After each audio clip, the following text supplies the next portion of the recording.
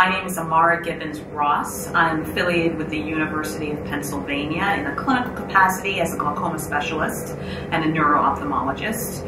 In a basic science capacity, I am a basic science researcher and have a lab at the university.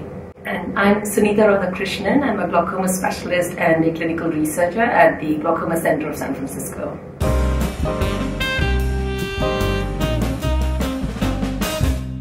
So the topic of the session is non-IOP lowering treatments for glaucoma.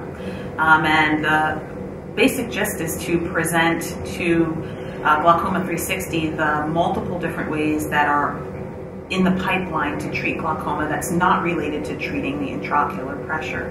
In glaucoma, the classic and standard of care is to lower the intraocular pressure, but we know that this particular risk factor does not necessarily address the neurodegenerative nature of the disease.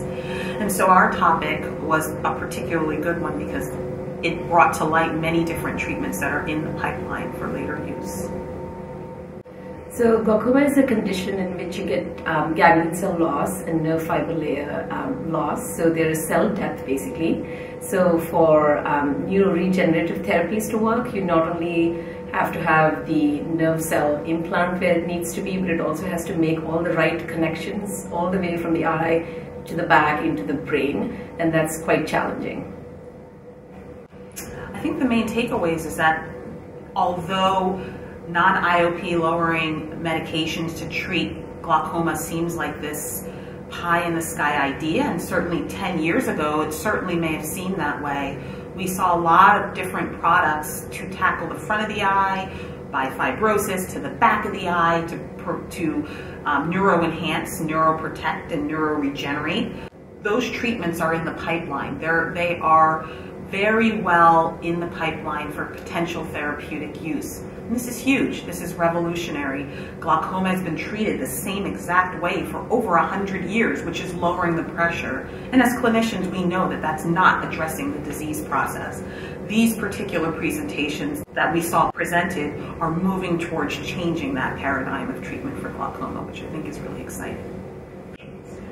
So right now, the only way we can treat glaucoma is by lowering patients' intraocular pressures, but we know that that's not enough for many patients. There's disease progression despite IOP lowering. So we want therapies that can protect the optic nerve in addition to IOP lowering. So that's one area where these therapies might help. And the second is you might be able to help patients who have lost vision from glaucoma. There's potential for neuroregeneration. So far we've not been able to offer any treatment for people who've lost vision. We cannot restore it, but some of these therapies bring that into the realm of possibility.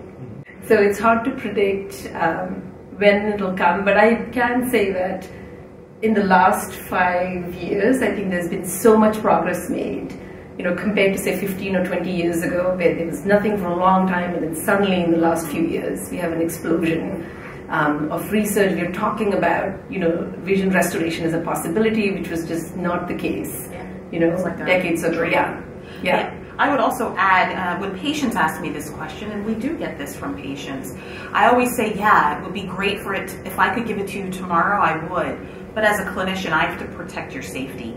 And I'll answer it exactly how I answer my 3-year-old when he says, "Mommy, are we there yet?" We'll get there when we get there, and it'll be the right time when we do. We want it to make sure it's safe, we want to make sure it works, and we want to make sure that we know what patient population this is going to be most effective in, and that takes time.